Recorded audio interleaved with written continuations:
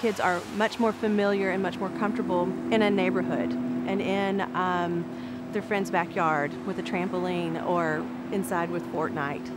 We're approaching the issue of having a generation that's growing up right now that has never walked a forest or put their hand in a cold stream or witnessed wildlife in its natural habitat, and that's a problem. And yet there are studies that highlight the benefits of nature, especially for children. Challenges to get them from the city and to nature, and once they're there, finding ways to get them to engage with the environment in a way that is meaningful, impactful, and memorable for them.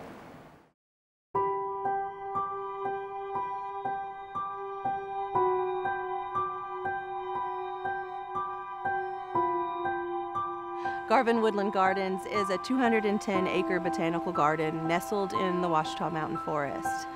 It's a place for people of our community and our region to catch a glimpse and interact with the Ouachita Mountain Forest. The mission of Garvan Gardens, as it relates to children, is to simply provide a space where the wonders of nature can pique their curious minds. We also have amazing architectural elements in the garden. The Garvan Pavilion was designed by Faye Jones, and we also have the Anthony Chapel designed by Maurice Jennings, Faye Jones's protege and partner. The treehouse is a multi-storied building, room, space. It's really kind of defies description.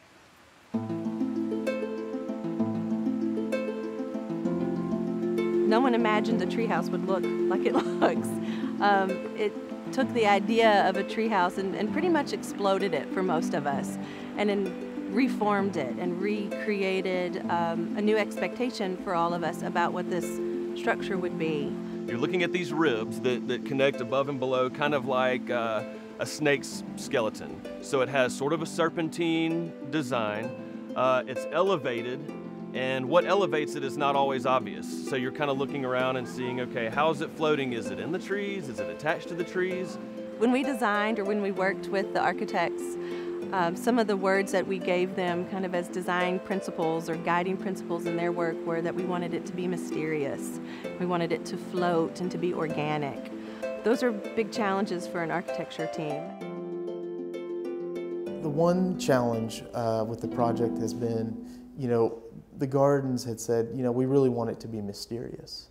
And so for us, when you think about a treehouse, you really think about that mystery of floating, or how do you get up in it, or where's the front, where's the back, where's the bottom, where's the top.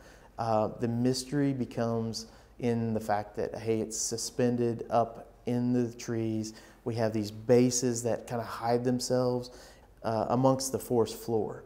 So that mystery and that excitement, and then you start to see all the wood shrouding the project, and you say, well, what's really holding it up? And it becomes these kind of steel ribs that reveal themselves through color and texture, and then you start to see that the thing truly does float. So. Well, I think one of the coolest things about the design, quite frankly, is as you move, it changes constantly. Yeah. It's a constantly morphing piece, floating in the air, and I think that's so dynamic in that form that there's almost no bad angle, and there's always something to discover, which I think is... It's truly a chameleon. It's pretty cool, yeah. There is a fundamental understanding in architecture and design that we emerge from the natural environment, and that without that deep-seated understanding and awareness of the natural environment, we are perhaps less than fully human. That we only understand ourselves in relationship to nature.